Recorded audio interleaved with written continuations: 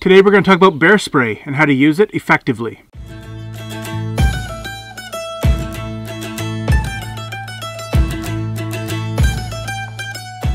Hi, I'm Kevin. Welcome to my channel. Today we're going to talk about bear spray. We're going to talk about what this is, how to handle it, how to use it, and how effective it really is. Ho bear! Ho bear! So just what is bear spray? What is in here that makes this work? Well, it's got two things. Number one, it's got a propellant which is pressurized and will push this volume of air inside this canister out. And it also has an active ingredient. That active ingredient is oleoresin capsicum, or OC.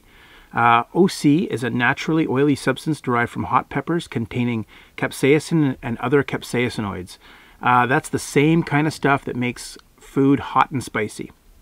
So true bear spray is very different from mace or pepper spray. You shouldn't rely on mace or pepper spray to protect yourself from bears. True bear spray has a larger canister and the propellant shoots farther, usually at least 5 meters or 16 feet. Counter Assault is the leading manufacturer for bear spray. That's the brand that I happen to have here. They were the first company to formulate a spray specifically for bears. And this year they released a spray that can reach 40 feet and over 12 meters. So not only does it give you more reach, but that power is more useful in windy conditions. Is bear spray legal? Absolutely. Bear spray is legal across both the US and Canada. It can even be bought in the US states that prohibit pepper spray. Pepper spray or mace is also illegal in Canada, but you can purchase and carry bear spray for personal protection from bears, no problem. Bear spray is, however, considered a prohibited weapon here in Canada, so you cannot use it on humans. So you really don't want to be walking around a downtown environment with this. You'll have some explaining to do. So how does bear spray work? Well, it causes an immediate and temporary burning sensation on the skin and causes burning and swelling of the eyes, sometimes causing temporary blindness. If it's inhaled in the respiratory tract can become inflamed and cause swelling and reduce the ability to breathe. The propellant in this is extremely important because it shoots out a certain distance, allowing you to hit a bear right in the face and creating a bit of a cloud barrier between you and the bear. Bear spray absolutely needs to be airborne to work. It does not work if you spray it on objects. In fact, bears are very curious creatures with a very great sense of smell. And if you spray this on or around your tent or whatever, you're likely to attract a bear to your site and not scare it away. So let's talk for just a minute about handling and storage of bear spray. When you buy your bear spray, it's likely going to have one of these on it, a zip tie. That zip tie will usually be through the trigger hole and it secures the safety in place. Now that makes this safe for transportation, but it is the last thing you want to have on your bear spray when you're in the backcountry. You will not be able to pull that safety off. So definitely want to cut that off before you go into the backcountry. When you're storing your bear spray, or if you're going to transport in a vehicle, you should have one of these, a bear spray canister. This is a simple plastic container with a small little hole in the lid to let pressure out if necessary. It's got a foam core on the top. The inside is lined with foam. And I recommend putting your bear spray in upside down. That way, if it does go off, all that foam is going to absorb it. So you seal that up and you're good to go. Very, very safe for storing and transporting. Second best, if you don't have one of these, is get yourself some zip ties and use those. But again, that's second best, and remember to remove those before you go to the backcountry. So some things to know about bear spray on commercial flights. They are not allowed on a commercial flight. You can't even bring them in checked baggage. You can't even bring them in one of these in checked baggage. They're simply not allowed at all. So if you're going to be traveling before you go into the backcountry, you're going to have to buy or rent bear spray in the location that you're headed. You can bring bear spray on a bush plane or a helicopter, but you really should tell the pilot first. And you should tell the pilot not just when you show up and board the plane, but call ahead, let them know you've got bear spray that you'd like to bring with you. They will likely carry this on the outside of the plane somehow, either strap it to the outside of the plane or put it in some sort of external compartment. So how do you carry bear spray? Well, ideally it's in a holster, and that holster is secured on your person, either on your belt or on a chest strap. So it's best if this is on your person and not on your pack or on a mountain bike or something. You want it on your body. So it can be a bit of a challenge to bring bear spray with a backpack because the hip belt on the backpack can interfere with a holster on your belt. So you'll tend to want to put the holster on your backpack hip belt. So I'll undo any straps that are there and try and pass them through here and reattach them.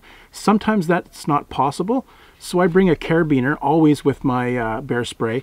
That way I can clip it to something on my pack. It's less ideal if it dangles like this because you're going to be trying to get it out of the holster, but it's better to have it on you than on the pack, or worse yet, inside the pack. You want easy access to this, so a carabiner is sometimes the best solution. A carabiner is also really useful on canoe trips where you might be doing portages, switching packs quite often, going back for another load. You want this with you, and the carabiner makes that a little bit easier. This is very useless if you leave it at one end of a portage and go back to get some more gear. So I recommend carrying at least a 10 ounce or 290 gram canister. That size canister will give you 8 or 9 seconds of solid spray time, and that's what you're going to want to have. So if you're in bear country, I recommend that everybody in your party have one of these, and if you're alone, I recommend that you actually carry two. One on your belt and one on your pack or in your pack as a backup in case you run out. So it's a really good idea to practice with your bear spray first. That way you're familiar with it and you're going to be more comfortable using it in an actual bear attack situation. Bear spray isn't cheap, but you can buy inert canisters which are cheaper and safer to use than the real spray. And expired canisters are still very potent, but you can practice with those as well as long as you're careful. So here we are outside. Let's look around for a bear to spray. Okay, not a very scary bear, but I think it's going to serve our purposes. As soon as you spot a bear, you want to prepare yourself and remove the bear spray from its holster. And then with two hands, you want to pull back with your thumb and remove that safety. Ho bear! As discussed in part 1 of this series, you do not want to run, you want to hold your ground, you want to prepare your bear spray, and you want to communicate with that bear. Once the bear gets within 4 meters or 13 feet of you, you want to give it a short 2 to 3 second burst of bear spray. Right in the face. Ho bear! Ho bear! Hopefully, one spray is all you need. Ho bear! But it might not be. If the bear is persistent, keep talking to it and keep delivering short 2 to 3 second bursts of spray. Ho bear! And try and hit the bear directly in the face. One canister will give you 3 to 4 good sprays, so move away when you can.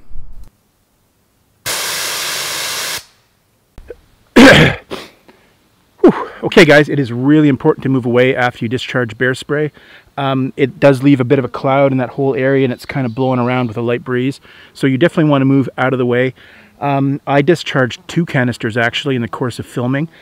And I'm affected. A little bit caught me as it was blowing around.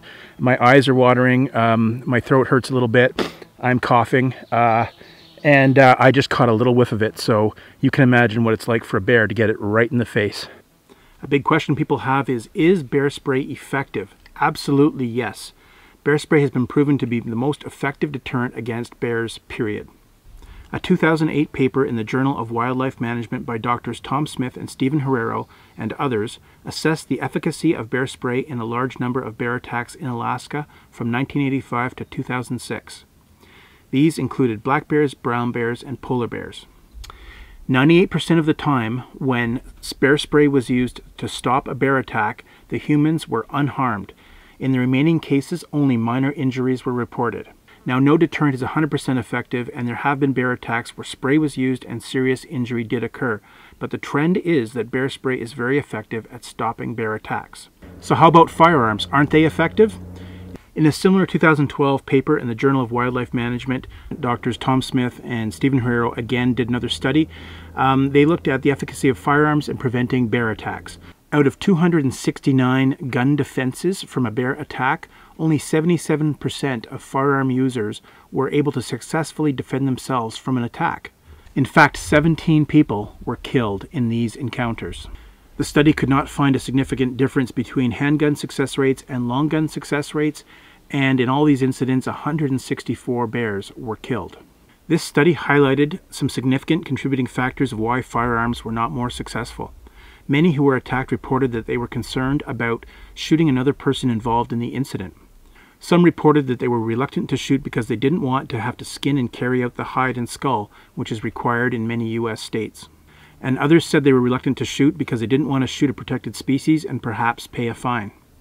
Bear attacks can be very chaotic, and you need to make decisions in a split second, so any hesitation at all, thinking about these other issues, can lead to a negative outcome. I also took a look at all the brown bear attacks that led to human fatalities since 2010. Firearms were present in at least 3 of those 15 incidents. So based on the facts and data available, I would recommend that anyone who is going into the backcountry should be carrying bear spray. Even hunters or other people carrying firearms should also have bear spray. Alright guys, thanks for watching. I hope you got something out of this. Please like, share, and subscribe, and I hope you have a great day. Better you than me.